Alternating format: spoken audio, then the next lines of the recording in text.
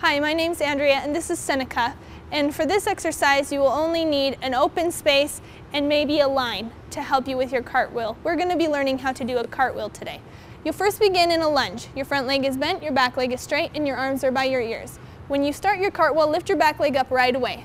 You want to make sure your hips are directly over your hands and not in front. A common mistake is that kids cartwheel around the side. That makes it more difficult.